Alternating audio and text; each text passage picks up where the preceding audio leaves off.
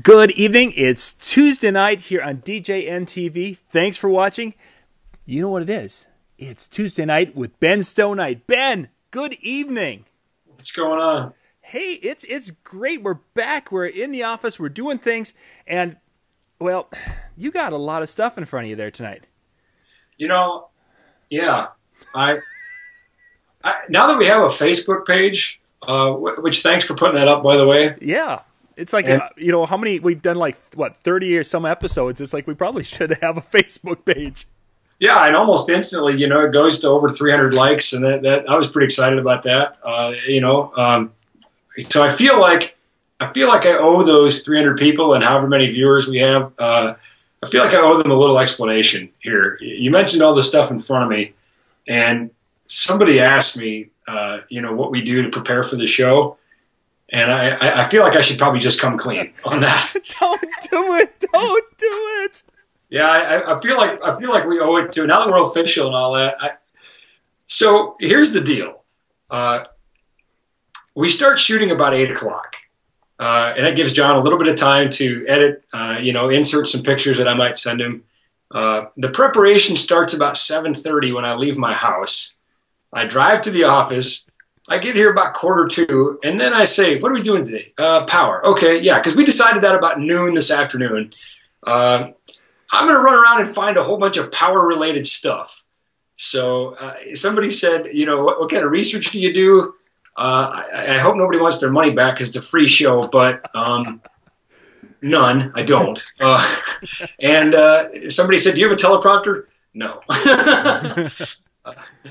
It is what it is. So I just felt like I owed everybody that explanation that, you are such a great host because you really have no idea what I'm going to put out on the table in front of you. And I probably don't either until I start pulling these things off shelves. And luckily, we have a great big playground here at NLFX, and I just kind of run around and grab stuff. So we just let them look behind the curtain, Ben. Yeah, there's the curtain. There's the curtain right there. Yep. Oh. Well, as part of our Tuesday night show, we like to check out the T-shirt of the week. And I see that we have a different one. I haven't seen this one. So show us, what is our T-shirt of the week? We do. I just got this last week in Dallas. And it is, as you can see, I'm licensed to freak. I don't know, freak out, I guess. But obviously it alludes to radio frequencies. And, of course, there's still the struggle between licensed and unlicensed users and all that sort of thing. But anyway, I got this from a friend of mine who does radio frequency coordination. Anyway, so cool. Free shirt. I like it. I like it. And it's got the cool microphone. It kind of looks like my microphone. So it's absolutely, yeah. It's awesome and cool. Okay, well, let's talk about what's in front of you. For those of you who now know the secret to the show, today at noon we decided we're going to be talking about power because people have asked about power conditioning. And I mentioned that to Ben, and as a lot of you who know Ben know, you can give him a good idea and he will take it, not just a little bit. Not just a little bit. Yeah. Kind of like 5 minutes to 8 when you said, are you ready? And I said, I'm taking apart power conditioners. Yeah, and that's what you're seeing in front of him, ladies and gentlemen. Ben, let's start out. As I started with the DJ world, I was wanting to get into power, getting something to condition the power. Why was that important to me, or why should that be important to me when I'm first starting out to get into something that will condition power? Well, first and foremost is, we live in a first world country, the greatest superpower in the world, but we still have vulnerabilities with our power grid.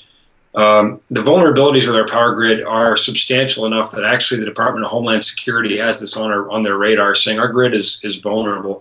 I don't want to get into any kind of apocalyptic type prediction, but the fact is that we do have, that's neither here nor there, solar flares and yada yada whatever. But that's not a problem we're going to solve on this show today. So that's next week's episode, by the way. Tune in. We can do it. We've done Why Is the Sky Blue? So there are things that exist in the power that are very sensitive electronics are a little bit more vulnerable to. Things like noise from, inductors, motors, things with capacitors, SCR hash. SCR is a silicone controlled rectifier. You see them a lot in switching circuits and that sort of thing. Maybe, you know, dimmer packs, triacs. There's all sorts of things that can, you know, chopped voltages, things that can put noise into our sound. And so one of the things we want to do is get that noise out if we can. Ground hums are another thing, and I want to just sort of, you know me, get right off on a tangent. Power conditioner almost certainly is not going to solve a ground loop. Okay. So that's probably something we're not going to address that today. I just don't think we have time. But there's a lot of good stuff we can do on that. The other things that can happen are over and under voltages. I'm going to send you a picture. Actually, this is good timing to think of this. See Spontaneous TV right here. You can edit it in. A friend of mine, customer, just sent me the other day, literally, I think just 2 days ago. And at first glance, I thought it said 181 volts. And upon further review, it said 101 volts. In either case, it's not good. 101 is substantially below what we want, and 181 is way above what we want. So that's something we want to watch out for. Sustained overvoltages, sustained undervoltages can cause real problems. But there's also really short-term spikes or bursts, and we call those transients. So maybe another way we would call a power conditioner is a TVSS, which is transient voltage surge suppressor. We've probably heard that term, surge suppressor. Oh, yes. So the short answer to anybody who survived that run-on paragraph, which is already 6.5 minutes into this show that we've had our first one. Everybody deserves a break right here. We don't have sponsors to go to commercial break, though. So anyway, bottom line, there are really good reasons that you want to have some level of protection in your power, not the least of which being that your equipment could be sent to the happy hereafter. You know, maybe in other cases, just simply to improve the performance of the equipment, let alone saving its life. Okay. So you mentioned, of course, many things in that. You talked about surges and in essence brownouts and different weird sounds coming through. Let's take a look at. You got all that. I did. I was actually paying attention, and I actually took notes. But let's take a look at now. One of the first things that when a person's looking for that kind of protection for their electricity, they'll go and get an outlet strip, thinking that that will give them a level of protection. Now, do you have an outlet strip for us to take a look at? As a matter of fact, I do. Okay, we're going to start at the bottom now, gang, because this is probably, you know, when we're first getting into it and we want to protect, this would be what we do. Right there. Yes, that looks like something that I think all of us probably own a half a dozen of. Yep. Now, what can that do for protecting us? Well, these can have a variety of forms of protection depending on what you buy. And I think this is where a little Latin lesson comes in, you know, caveat emptor, buyer beware. Some of these will have basic surge suppression, which is handled by an MOV, which is a metal oxide varistor. I've got one in this device and this device and this device that I'll show you later. That's something I was going to grab. It's just one out of a package, but sorry, you don't get one. So first rule of show business, never tell them what they don't know, and I just broke it. So that's what the show is all about, just the truth, telling you the truth. Nice. Other things, you know, that we might have, you know, a breaker, for example. If we have too much amperage, this will trip a breaker. Some of these will have chokes and things like that will help eliminate some noise. This one, quite literally, was taken apart just a couple minutes ago, and I didn't know any more than anybody else until I took it apart. I just grabbed this one out of a bin, and lo and behold, there's dust in it. Lo and behold, it has absolutely nothing. There is absolutely no protection whatsoever in here. It is literally from here to the breaker and straight through to the receptacles. Nada. Zip, zilch, nothing. Now, is it a breaker that's in that one, or is that just an on-off switch? Well, it is a breaker. Okay. I presume it works. You know, sort of the old adage about getting what you pay for. I'm sure this was expensive. I don't know where we came upon this. Maybe, you know, it was bought to fill some purpose on an impulse moment. Ended up in, you know, thankfully a bin of stuff that we rarely use. And when I'm done with it here, it's headed for the garbage bin. So nobody around here will ever see it again. Wow. Well, maybe I shouldn't say it's going to the garbage can. I just think we have to understand what it's going to be used for. You know, it's not a power conditioner, it's not a surge strip, but it functions perfectly as a power distributor. And it's funny because actually on our NLFX brand power distribution products, that's what we call them. We call them power distributors. Even though they have some basic conditioning in there, I don't feel like calling it a conditioner.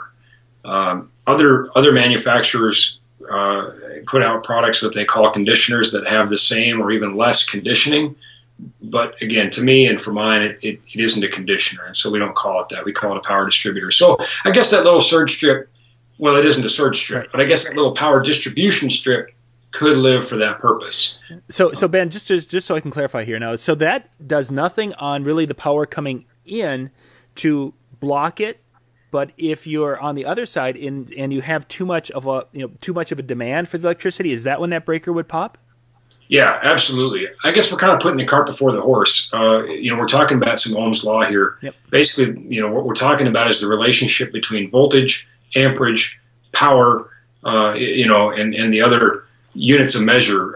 And I guess we can include a little bit on impedance or resistance.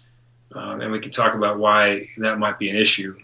Or, Ben, we could talk about that when you put too much stuff on one side of it, the breaker will pop. Yeah. You're getting into a lot of stuff, and I think that some of that we'll talk about maybe in the conditioner side of it. Sure. The idea is that now that's not doing anything to, again, the line coming in. So let's take a look at something now that will help us with the electricity coming in. Right. Let's start now. What would be, of the ones you have in front of you, which it looks like you have 3 or 4? Yeah, I've got a couple here. What's kind of our starter now that we want to have something that will clean the electric as it's coming in? All right, well, this is a perfect example here. This is a very basic power distributor. Okay. And, we buy these black rack mount boxes, and, of course, what we see is there isn't very much inside at all. Yeah. Basically, what we have here is the same thing. We have power distribution. Okay. But what we do have is we have, if you can see the blue device right here. Yeah. That's our MOV. That's our metal oxide varistor. Okay. And basically, think about an MOV like this. When the incoming voltage gets too great, the MOV allows that voltage to pass through it like a gate. You push on it hard enough, it opens. And basically, electricity really only wants to do one thing. It wants to get to ground. And that's what the MOV does in this case, is it allows that over voltage to get to the grounded conductor, the neutral conductor. That should prevent that from going to these receptacles that we're plugged into, and very likely would cause the breaker that this is connected to trip. So or the breaker that's built into this device. I know it's somewhere here. There it is right there. Okay. It also has a small noise filter in it, and it's going to help a little bit with some of the noise across the AC line. But it's a very basic, fundamental power distributor with some limited conditioning. Okay. Now, you mentioned ground lift. That would not do anything with ground lift, correct? No, there is no ground lift on this, and we would never want to lift our AC ground. We never, ever, ever want to defeat this conductor right here, which is the grounding conductor. Actually, we can't call it a conductor. We shouldn't call it a conductor. We have our line conductor and our grounded conductor, and then our safety ground. And sometimes people will pull this pin out, or they'll use the little 3-to-2 cheater plugs. Happy to report I didn't have one even to show you. But that's really a whole different episode. It leads me to another tangent that I'll table for now. Yeah. But we'll talk about safety, and we'll talk about life safety and our obligations as professionals, as people who are paid to provide a service at an event. We expose ourselves to potential liability, especially when we're doing things illegal. And by the way, send the hate mail if you want. I don't care. Removing this pin is illegal. That's just a statement of fact. So there you have it. In any case, we shouldn't do it because it's a bad idea. Yeah. All right. Okay, so let's jump to the next one, because there's a lot of questions, but I think that, as you say, there's a future show with some of the nuances. More than one. Yes. Let's look at a much more advanced power conditioner. Yes. And this one does a very big variety of things. not the least of which being it has non-destructive ways to deal with the overvoltage. I guess that's something I should mention about the MOVs. When they allow that overvoltage to pass through, they almost always blow up. They burst into flames. I've actually seen videos of these guys burning. Anyway, they're generally sacrificial, and when they pop, and they're done. Yep. This has ways of dealing with the overvoltage in ways that are not sacrificial. The device should be able to continue to take high overvoltages. It will also shut down in an undervoltage situation. This basic power distributor has no protection for undervoltage whatsoever. It just doesn't have any mechanism for that. And that's all right as long as you understand what you got. Another thing that we have here, if you can see right here, this big black box. Yes, I was going to ask, what is that? Well, I'm going to be very careful touching that because it's a very large capacitor, and that means it's storing electricity. It's not a battery per se, and we'll look at a UPS in a second, which is an uninterruptible power supply, giant battery basically. Mm-hmm. But this capacitor stores power temporarily, a very, very large amperage, sufficient to end tonight's show if I touch it in the wrong spot.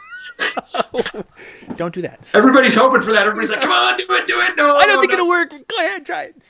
I'm not going to do it. I'm not going to do it. Anyway, so that allows us to get through some momentary brownouts. Maybe if our undervoltage is momentary, or our system pulls a bit more power than this can supply right at the moment, that'll take care of that undervoltage and allow us to continue on. Yeah. A sustained undervoltage, it's lights out. Right. Here we see some of the ways it'll deal with some of the overvoltages, the transients. Here we have our one of our MOVs and another MOV here. Notably, they're wrapped, and again, that's because they are sacrificial devices. If the MOV has to be used, it's basically in here as a safety, then that MOV is probably going to meet its maker, and it's designed to keep it from doing too much internal damage. Anyway, there's some other neat features here. This board here basically runs the front panel display. It will tell you what your voltage is, how much amperage you're drawing. This little circuit board here actually powers a USB charger on the front. There's just a USB charger you can plug your device into. Oh, yeah. Mm-hmm. So that's what some of the other things. Down here, our switch, which is also a breaker. That's kind of the things that are going on in here. But quite a lot more and quite a lot difference in price, as you might expect. I was just going to say, yeah, Ben, what would be the price difference now between the simple unit under your arm there and the more advanced? Well, you're talking about $50 for this guy and a few hundred for the other guy. Okay. I guess they could be gals. They're not gender specific. We don't need hate mail for those of you out there, females out there, women. Well, I know some very, very talented and capable female technicians, and I just want to be equitable and all that. Now that we got a Facebook page, we got to do things the right way. And just for fun, we'll start now after 30 episodes. Oh, good Lord! Okay, you brought the anchor in. Yes. Oh my! Now, I'm not doing this for show. It really is that ridiculously heavy, and I realize I'm a skinny little geek, but I'm fairly athletic. This thing weighs about 75 pounds, and mostly that's because inside it's a giant battery. Wow. And this will allow us to run our system for a very short time in a sustained undervoltage or no voltage. If the power went completely out, you could run your system for maybe 15 or 20 minutes probably with this, depending on how much your system is drawing. Right. We talked a little bit earlier about, ohms and watts and volts and amps. And there's also a thing called volt amperes, which is quite literally volts times amps, which would be watts if the power factor is 1, and that is a different show. Anyway, so it depends on how many volt amperes you're drawing, how long this will run, but it isn't an all-night affair, that's for sure. Now, Ben, just so you could use. Oh my goodness! You could use that and actually plug your amplifiers in to that. Yeah, you can plug everything into that. Wow. Okay. And it will supply 120 volt, 60 hertz AC power for a while. For whatever, depending upon the load. Exactly, depends on the load. Yeah. Interesting. I guess I did not realize that existed where you could actually hook amplifiers up to it. That's pretty neat. Well, and I'll tell you where we mostly see these being used now with mobile shows is with digital mixing boards. We don't see too many DJs using ones that size because, again, it's about 70 pounds. There are some one-unit devices that are maybe 30 pounds. Again, that adds a lot of weight to a small rack. Yeah. But with the world of digital controllers and those sorts of things, we are seeing people start to put those in. But particularly tour shows that have digital mixing boards, where having that board go out could be a real heartache. Particularly if it goes out suddenly and there's some damage done to the circuitry, that UPS is worth the wait. Oh, for sure. So nice. Okay. Yeah. Let's continue on now. I see something by your left there with the little. I see blue knobs, maybe. Yes, those are again breaker switches. This device allows us to bring in something like, in this case, 208 three-phase.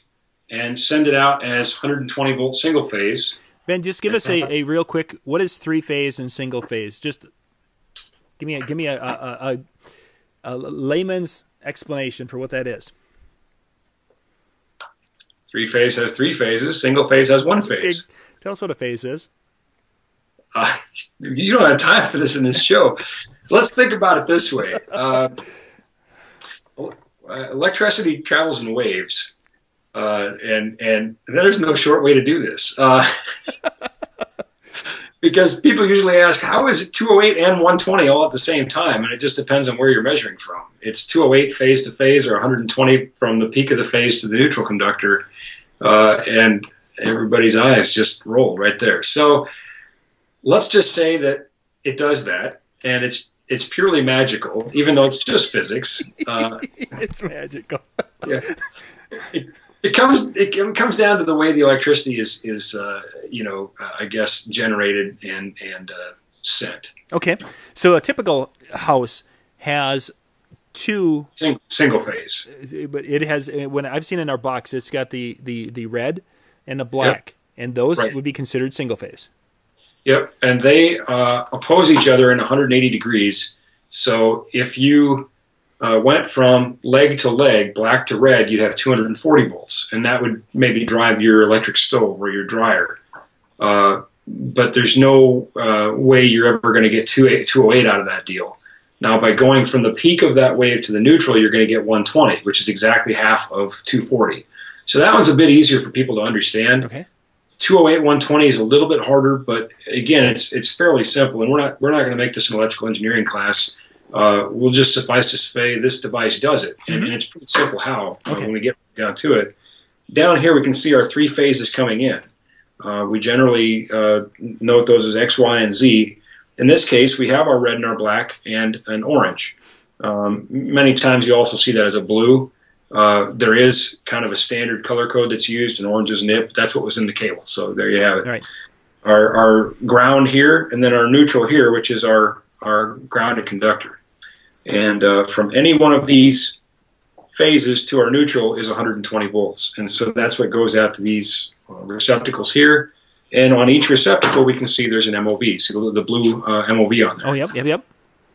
And that's that if that voltage exceeds 130 volts or whatever that MOV sensitivity is at, the MOV says, I'll take the hit, I'll jump in front of the train, and I'll save you, amplifier. Dun, dun, dun.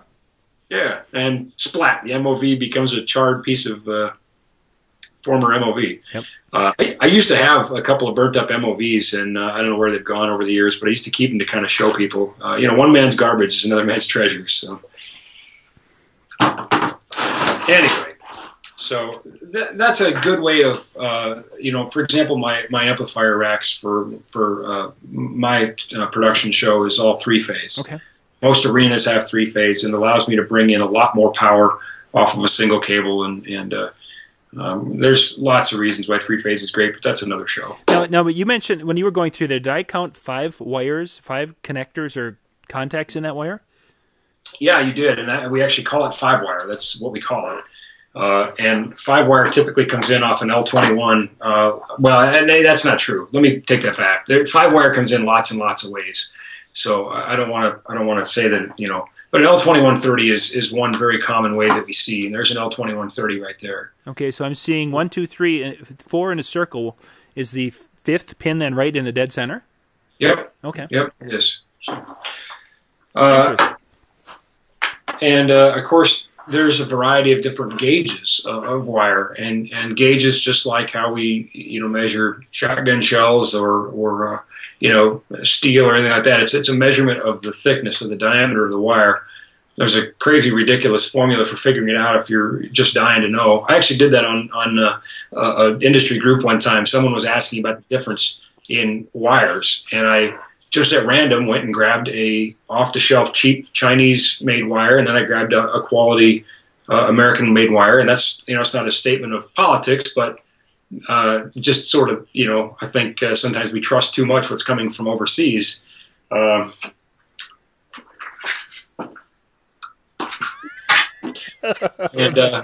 found that the wire that was being sold as 12 gauge was in fact 14 gauge, which is smaller. So it wasn't as big as the package said it was. And I was able to do that using a caliper, a measuring tool, and the formula. But anyway, here's a good example. I got to keep this under 2 hours for nobody to watch. This is your standard, what you'd find in your walls at your house or business, probably go onto your receptacles. Standard 12 gauge solid copper THHN wire. Okay. And here we see a 4/0 wire. And you can see it's just substantially bigger. There's a lot more copper there. Mm. And the bigger pipe is going to allow us to send more electricity down it. Now, we can push a lot of wire, or excuse me, a lot of power down this wire. But of course, there's an old saying that I'm fond of, and that is, what do you call a wire that's too short and too thin? A fuse. That would make sense. So, because it's going to burn up and. Yeah, and that's because the kinetic energy of the electricity, the electrons banging into each other and whatnot heats that thing up, and anyway, yeah. Of course, sooner or later, poof, right? Mm-hmm. Poof goes your MOV, poof goes your wire, whatever. Yeah, very cool. That's interesting. Interesting. So we looked at the 5-pin connectors. What are some additional? I mean, I've seen a lot of different electric connectors. I mean, on the back of speakers, we're starting to see things with a. What do they call that? Where it clicks in and turns. Yes. What are those? It's like I read your mind. This is what's called PowerCon, and it's different from SpeakOn. It's made by the same people at Neutrik, but it's different. Okay. And you're not supposed to be able to fit one into the other. I've seen it done with a great deal of force. Sort of the old saying, if it doesn't fit, use a bigger hammer. Anyway, it doesn't fit unless you really do something awful. But a PowerCon, just like a SpeakOn, is, and this is a 120 volt version here, is a locking connector.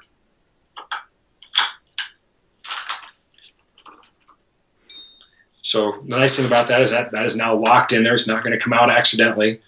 And blue is for power in, and gray is for power out. Ah, okay. I was going to ask about the colors. Yep, facilitates things like power linking. Now they have a whole series of PowerCons. I'm just going to stick with the simple ones that we see every day, but there's actually quite a few choices. With that wire, hang on to that wire for a second, Ben. Is it possible that, say if you had that plugged in to the wall, is it possible that a little finger could get in there and get a shock from it? Has to be a really small finger. But it is possible if you stuck something in there that was, conductive and curved, it is possible you could touch those conductors and cause a short. But it's no more dangerous or even less dangerous than a traditional cord, I would guess, the way it was looking. Oh, yeah, I would argue that. Yeah, I think it's very safe. And typically these are in the hands of professionals. Now, that's not to say, again, that something catastrophic couldn't happen. But, it is it's one of my favorite connectors, yeah, for sure. And I think we're seeing more and more of that on mid to higher end lighting and speakers. Yeah, I love the locking aspect of it. They're built really well. They're built very solid. They're easy to service, which in the field is really important. Of course, we see our standard NEMA 515. That's something I think everybody's seen probably every day of their lives.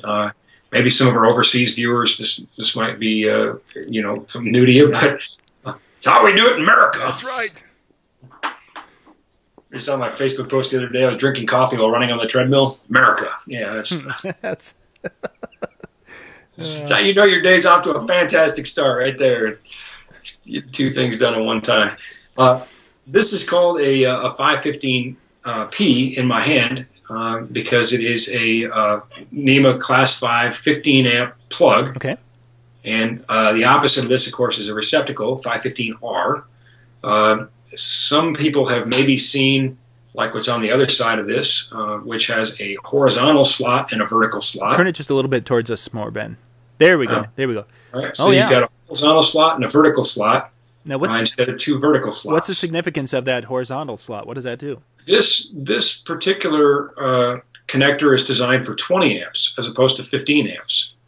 And so if you had a device that's drawing 20 amps of current or is rated to draw, up to, over 15 amps, then we would use this type of connector. And actually this cable is an adapter for if you needed to plug this 20 amp device into a 15 amp circuit. And on the face of it, it sounds like a pretty bad idea. And it can be. It's definitely something you should know what you're doing. You'd have to know that you're not going to exceed the 15 amps with what you're doing. Maybe you have an amplifier that could draw a lot of power, but you're not going to be using it that hard, and so it's not going to draw that much power. This is a UL-listed manufactured solution designed for that. So it is an approved means, an approved method, again, as long as you're not going to exceed 15 amps. If you do, the breaker's going to blow, and you're not going to be able to use it anyway. So. And you mentioned some amplifiers might have that 20 amp connection. Are there other pieces of gear that you've run into that would have a 20 amp connection like that? Yeah, actually, sometimes it's the power conditioner itself.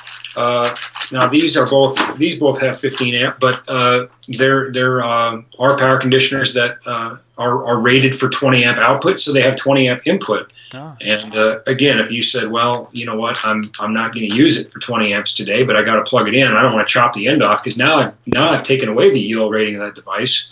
Now I've done something I shouldn't do. That's a UL approved way of doing that if you're not going to exceed that current. Nice. Yeah.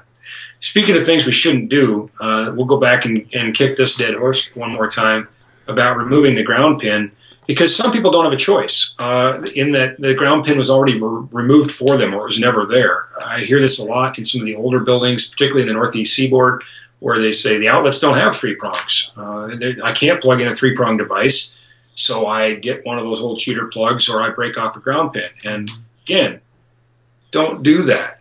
It's not safe. It's not legal. But again, you're saying, okay, well, fine, smarty pants. What do we do? Because we don't have the ability to do that.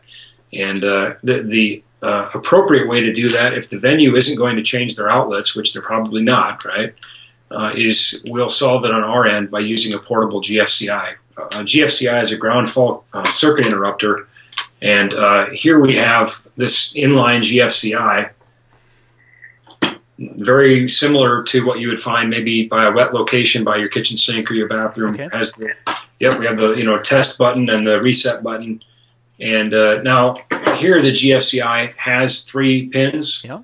But in this case now I wouldn't find using a cheater plug or a 3-to-2 adapter objectionable because we're using this GFCI to address that problem. The way we would do this, and again, probably a good time for a disclaimer that our show is not, we're not giving advice on how to wire houses, and do everything you do at your own risk, yada, yada, yada. Don't. If you have comments, go to Twitter, or go to our new Facebook page. Whatever dumb thing you do, I'm not responsible. How about that? Don't tell us about it too much. Yeah, tell us about it if you survive, but... take a picture of the burning, but... Yeah, I could use more what were they thinking pictures. Anyway, the way we would do this in a permanent wiring application is you would put in a GFCI where there is no grounded conductor, safety ground available, excuse me. And so we only have those 2 conductors coming in, and your GFCI then would be marked with a sticker that says no equipment ground. So a person knows that, look, there might be a 3rd prong on there, but it doesn't go anywhere. And the GFCI is then, detecting and protecting us from ground faults, which of course there isn't a ground, so yeah. It's looking out for us there. Interesting. Yeah, that, like I said, disclaimer, have a licensed electrician do that, okay? Yeah, that's not something that the just regular Joe DJ. We don't tackle those types of things. Well, and definitely don't go digging into your venue's wiring. I can't greenlight that for you. What are you doing back there? Nothing. Yeah, even though you're doing them a favor, you know. There's no ground wire back here. What are you doing? Also, if you're working in wet locations, if you're doing anything outside, you know, anytime that you're concerned, you know, have a GFCI is a pretty good idea. What does something like that run, Ben? Ballpark. I want to say like $20 or $30. Oh. It's pretty minimal when you think about the alternatives. And you know, this is a good time to get on my soapbox. This is something new, and I really want to do a show on this. I mean, it's new as of February, but it's new to a lot of people still. You know, it takes some time for the word to get around. I think most of us are familiar with some of the rigging tragedies that occurred. The Indiana State Fair comes to mind, and there was actually 3 that month that had fatalities. Mm-hmm. And then, of course, you know, a few years ago we had the Station nightclub fire, which is a real tragedy. I think 100 people died. And, you know, what struck me as so meaningful about that, when I looked at the video and the pictures of that fire, you know, the first thing, I guess, that struck me was what an avoidable tragedy. But the second thing that struck me was even more powerful than the first. And it was, boy, this is just an average bar. This looks like every other small, you know, roadhouse bar I've ever seen, you know. I mean, it could have been anywhere. It could have been you. It could have been me. Yeah. You know, we could have been working. We could have been guests. But anyway, our industry has really taken some steps to do things better, to do things more safely. And I have no affiliation with these folks. But I tell you what, it's an organization I want to learn more about. Yep. The people that are involved are the major players in production, and I think we as DJs need to take a proactive approach in you know, taking ownership and taking responsibility for the safety of our events. Yeah. We're the ones running the show, quite literally. We're the ones with the microphones. And again, that's a future show I want to do. But I just tell you what, all these things that we talked about, you know, using best practices and professional responsibility. That's something we can start doing immediately. Yeah, for sure. We ought to. Good stuff, Ben. Good stuff. Who knew I had a soul? Wow. Now, for those who are really wanting to do some more research and wanting to learn more about a lot of the different aspects of electricity as it relates to what we do on a regular basis, if there was only a resource that a person could purchase.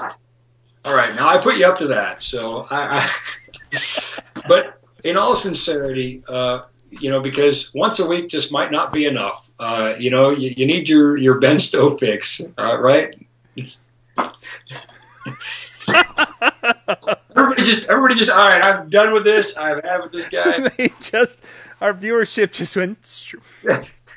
All right, really, I'm humble of heart, but with that humility, I tell you, there's some pretty cool stuff on here, and we talk about with some great, clever graphics. Not that yours aren't good, John, but this was professionally produced, professionally shot, you know, studio and fancy computer graphics and all that fun stuff. Yeah, and costumes. Yeah, I actually wore a white lab coat. And here's a little bit of trivia that maybe you don't know. That some people noticed that the lab coat said Stowe on it. It isn't mine. It was actually my dad's. So there you have it. My dad actually did wear a lab coat professionally. But some fun stuff we did in here. We took, you know, we talked about these wires and what happens when you put too much power through them. Well, we took a FLIR camera, forward-looking infrared, a camera that basically allows you to see heat. And we took a couple different gauges of cable with the exact same draw, and we heated them up. And we did so in a fire station, actually. We did it in my local firehouse, and we had firemen just looking at this. And it was amazing because we were shooting that part of the DVD right around the holidays, and all of a sudden, I think every Christmas light fire just made sense to everybody. And again, they're avoidable tragedies, you know. Anyway, as a bonus, this just makes it worth buying a DVD. They took a fireman who'd been there like 3 days, brand new rookie, and they said, hey, interview him for this DVD. So we did. He had no idea we were going to do that. And you can just see the fear in his eyes. It was hilarious. But beyond that, there's you know, a couple other fantastic professionals on here. Some people who make some appearances that are absolutely Mike Cronin, absolutely A-list. We had him. He was the guy on the beams with the cupcakes for his birthday party. Yep. He's an A-lister in the tech world, and he's on here showing some proper, coiling and maintenance of cables. My friend Jim LeClaire, who spent 40 years in the electrical trades, 25 of those as a state electrical inspector, he's on here. So it's not just me. And, I want you to buy the DVD, but for the right reasons. Yeah. There's good content on here, and certainly it's educational, but it's not entertaining. No, and as I've watched the video, and I have to say I've watched it more than once, because it's one of those things that there's so much information on that video that you watch it and you'll pick up some things, and you almost need to digest. Yeah. And then watching again. And I think you've just got so much into that it's really. Well, we chapterized it for that reason. You can take a chapter, kind of digest it. I have people email me with questions, and it's great because as I answer the questions and as they come back with another question, you can see the progress. You can see the progression they're learning, and they go from not a clue to getting it, and that's what it's all about. It's about sharing that information. So, thanks for saying that, John. But it's not an epic. Yeah. I had one guy who's a friend, a guy I respect a lot. He said, well, it's a little dry. What's a technical training, Yeah, exactly. There's a lot. I'm not funny. I'm sorry. I'm not handsome. I'm not funny. I'm not entertaining. But I'm going to keep you from burning your Christmas display. It's the DVDs are distributed by Alfred Publishing, which is the largest distributor of educational musical materials and sheet music and that sort of stuff. And it's sort of like a record deal. It's kind of a weird situation. I make virtually nothing on a disc. I think I make $1 or something.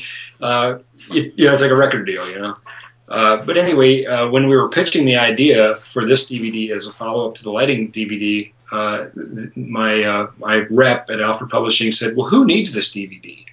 And I said, everybody. And that wasn't an arrogant or overblown statement. My mom every Christmas has 15 roasters plugged into one outlet, and the circuit keeps breaking. She doesn't understand why. She has no idea. Why is this not working? It should be working.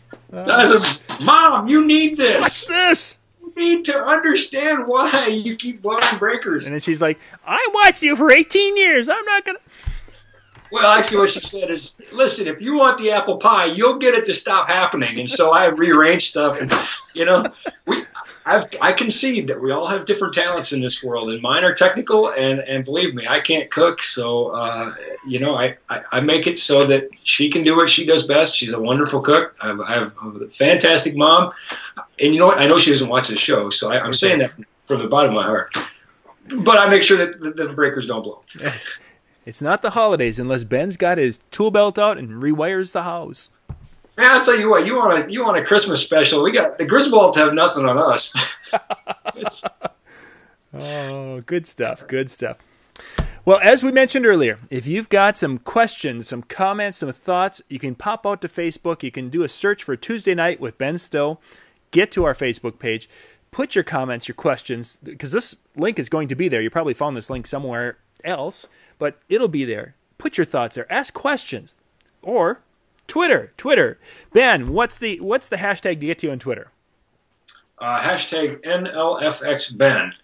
And that's great, or the @nlfxben. But I'm excited about the Facebook page. I think that's I'm glad you did that, John. That was a good move. That's going to give us the ability to, really interact with people. And, here again, another great revelation for the viewers, but I'm not compensated for doing this show. I know you don't really make anything off doing this show.